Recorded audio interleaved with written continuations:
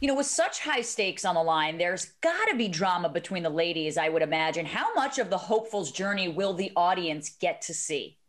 The audience gets to see more of the journey this year. Like I say, we start at their hometowns. You meet their parents. You see their hometowns. You see their pets in the background.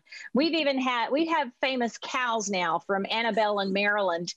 And I love that. It was awesome. And you will see more emotion because it was a lot of pressure getting to the bubble. And then once they were there, you see a lot of release of emotion that they're there. But then we add our veterans into the mix, and we had a week with just the rookies. So the veterans came in and weren't the first ones in line, so to speak. They came in and knew that we had already had a week with these rookies, and they heard the buzz. The rookies are great. So it put a different tone of pressure on the veterans and an unfamiliar pressure. It wasn't in their space, and it was unfamiliar to all of us. I'm literally my nerves are heightened just by talking to you about how competitive this process probably is, and as the group gets smaller, making those cuts must get harder and harder for you. How do you make those tough choices? And for the ladies who get cut, is there any chance that they can make it back next time, or is it a one and done? It's definitely not one and done. In fact, you will see one of our fifth year group leaders is Maddie from Utah. And her first year, she made it into training camp at 18 and got cut in training camp. She came back the next year. She made the team. She has developed as a dancer and developed as a leader through the years. And that evolution is my payback for my career, is to see them grow and develop. The conversations are tough. They're very hard for me to have, and they're harder for me to watch back. And I do not take lightly how, the fact that we are making a few dreams come true, but we're also disappointing. And I try to do my best to be honest and give them feedback. If I can encourage them to come back to our audition the next year. We have so many what I call comeback girls with great success stories. Some people, frankly, are just better at auditioning. That doesn't mean they're necessarily the stronger performer, but in an audition environment, some are just, come from a pageant background or something where competition and auditions is just a way of life for them. Well, you're reminding me, because it was like I was never good at standardized tests, but I was really good at school. And so I wouldn't I wouldn't want to just be judged just on my SAT scores. And to your point, you go through so much with these ladies. It's an emotional roller coaster. What would you say is your favorite moment throughout this entire season?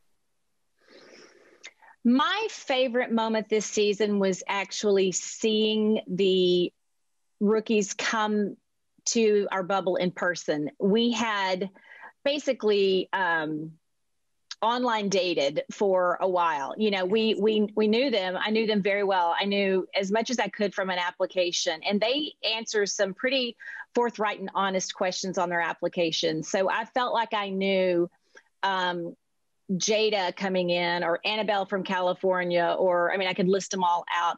But when I finally saw them in person and met them, it was just, and we were distant, so it's not like we could hug or sit and giggle and chit chat.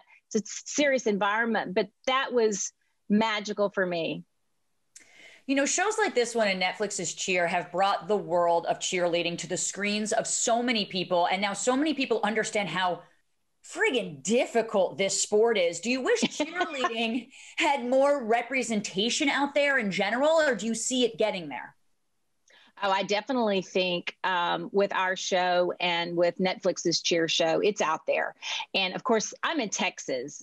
So Texas is a cheerleading mecca of competitive cheer gyms. It is a huge sport and a huge industry, and they are athletes.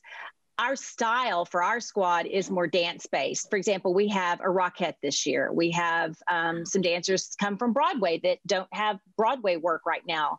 We have dancers coming from other NBA teams, other NFL teams, college dance teams, college cheer teams. So sidelines and performance in sports is no secret. And what probably is now being seen is just how hard they work and how talented they are as athletes and dancers to reach this level of excellence.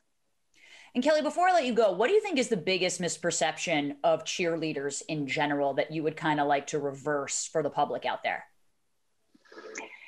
If you asked me that in the 80s, I would say people thought it was just kind of rah-rah and, you know, pom-poms. But now I think the story's out. I mean, we have all of our ladies have college degrees. Some have master's degrees. They all have their own careers. They're very, very impressive women. And that's what I like for people to continue to learn about this. Performance and dance is their expression of art, but they all have amazing careers outside of being a Dallas Cowboys cheerleader. And that's what I always like to promote on their behalf. They're high achievers. Amen to that. They can do it all. Kelli, thank you so much for being here today. I really appreciate you taking the time. Thank you. I enjoyed it. And everyone, don't miss the new season of Dallas Cowboys Cheerleaders, Making the Team, Tuesday, November 24th at 10, 9 Central on CMT. We can all learn something here.